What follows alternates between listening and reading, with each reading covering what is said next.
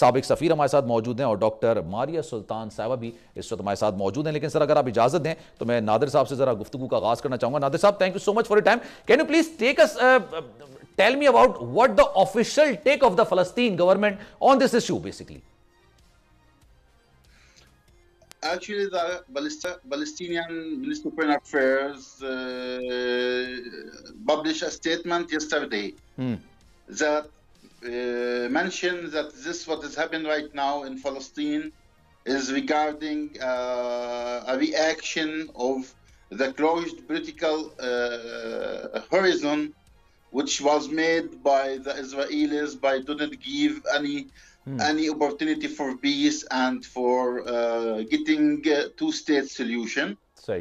By keep attack Palestine by the Israelis army and settlers keep attack daily the Palestinians in their cities and villages.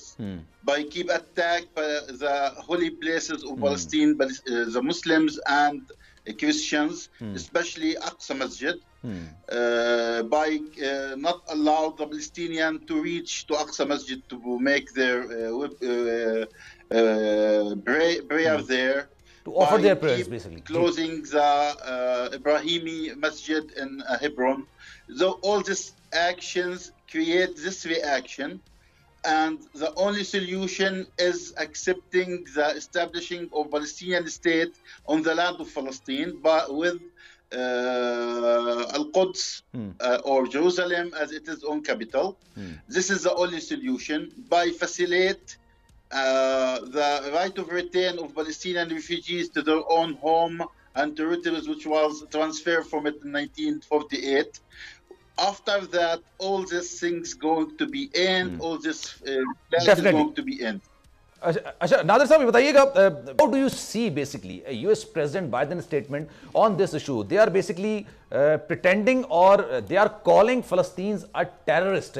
How do you see this statement? Actually, the United States of America, as usual, blindly supporting the Israelis in their criminal actions. They are using double standard. They are supporting occupation in Palestine and are against the occupation in Ukraine. They are supporting criminal action in made by Israelis in Palestine, and they are refusing violence which has happened in Ukraine. They are supporting the right of return for Ukrainian refugees to their own homes and refusing the right of return. And what do you think if a world if a super world keeps supporting the illegal occupations of the areas in Palestine? Do you really think it would be possible to resist the occupiers? Actually, keep blindly support the Israelis will lead us for more violence and more bloody circles in our region.